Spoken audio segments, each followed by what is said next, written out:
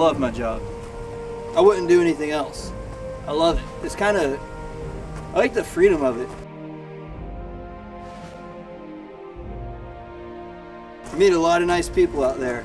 Man, some of my closest friends are truckers. Some people sit there and work in a cubicle. I never understand that. How can you go to work every day and sit in a cubicle? And these people don't have windows.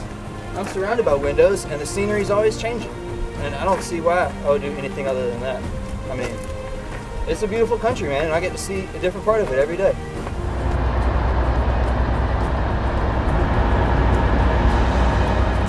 This country could not and would not run without trucking. Just think about it for a second. The stitches of your clothing, the wood in your furniture, the produce you buy at the grocery store, brought to you by a truck. These individuals answer their call of duty. Bad weather, traffic jams, late nights, they're out there doing their job. The unsung heroes of our country. And next time you see one out there on the roads, give them a salute.